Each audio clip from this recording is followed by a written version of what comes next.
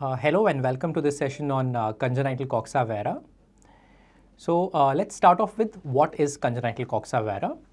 It is a developmental abnormality which is characterized by a primary cartilaginous defect in the femoral neck. It is also having an abnormal decrease in the neck shaft angle, and that is why it is known as a Coxa Vara. Along with this, we can see shortening of the femoral neck, relative overgrowth of the greater trochanter, and a shortening of the affected lower limb. Now, congenital coxa vara is a very rare condition. There are no racial predilections and no sex predilections.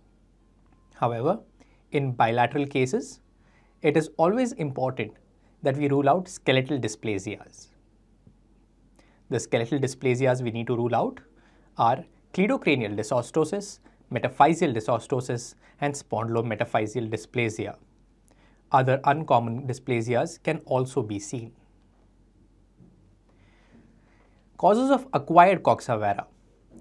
Now, the most common cause of acquired coxa vara is SCFE.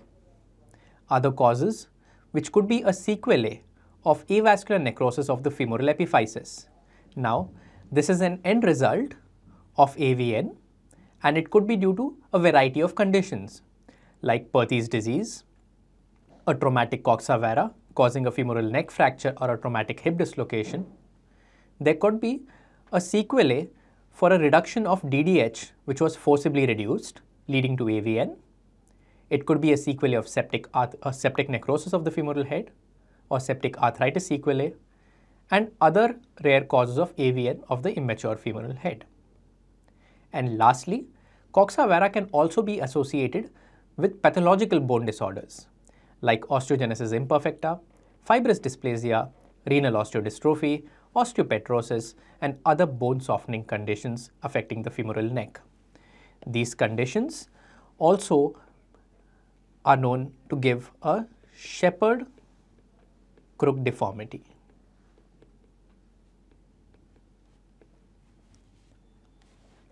Coming to the clinical features. The clinical features often do not manifest until after the birth and usually not until the walking age.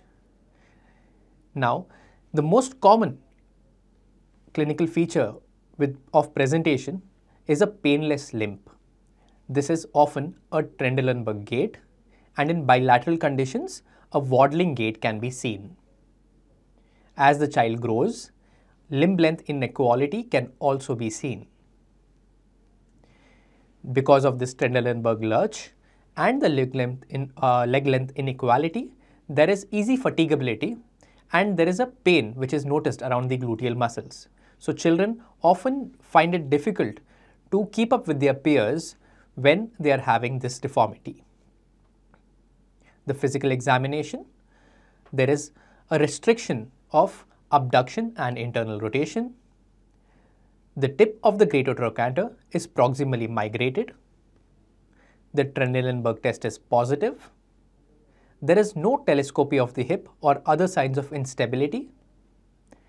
There is shortening present in unilateral cases, and there could be an evidence of skeletal dysplasia. Now, if you see here, the abduction is limited because the arc present over here is very small, and hence the abduction is limited. The tip of the greater trochanter, the tip is at a higher level compared to the femoral neck, because of which you are obviously going to have a Trendelenburg test which is positive.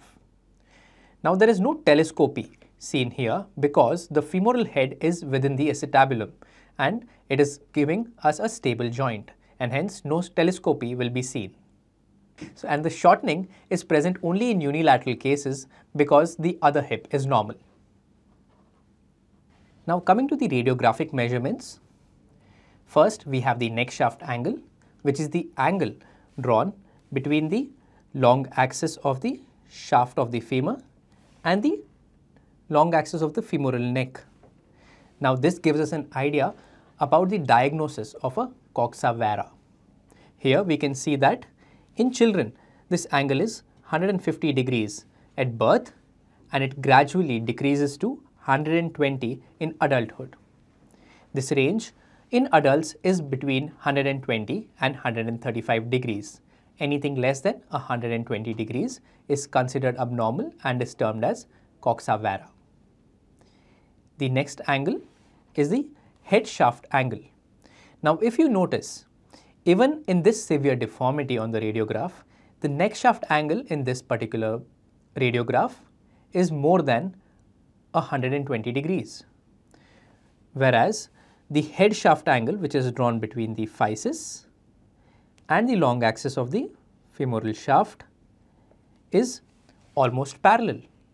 So this angle is around 170 to 180 degrees, which shows us the correct magnitude of the deformity compared to the neck shaft angle. The next angle is the Hilgenriner epiphyseal angle.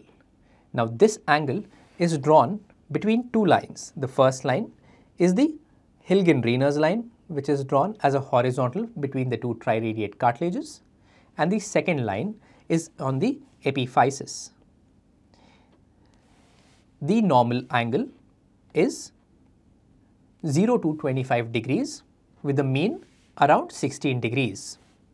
So this angle is also prognostic, because if the HE angle is less than 45 degrees, then these hips can be observed as the risk of progression is quite low. If the Hilgenriner epiphyseal angle is more than 60 degrees, they require surgical intervention. Whereas the gap in between 45 to 60 degrees, these children require a close observation, and in case they are developing any symptoms and physical disability, then they need to undergo surgical intervention. So a close follow-up for children with the HE angle between 45 to 60 as long as they are asymptomatic. The moment they get symptomatic or the angle goes for more than 60 degrees, they need to undergo surgical intervention.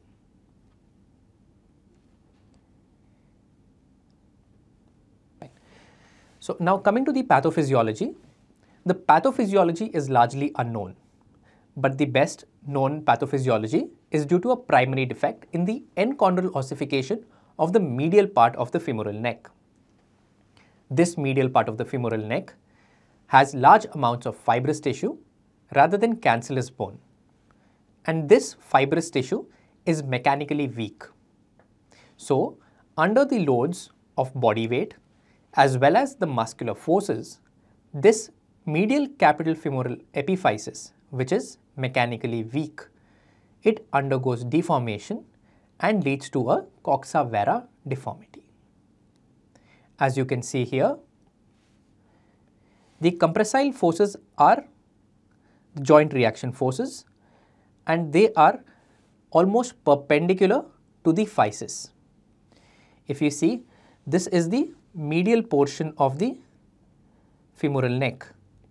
This medial portion of the femoral neck is weak in congenital coxa vara, and when the compressile forces pass through this weak portion, it bends, and that bending gives rise to a coxa vara deformity.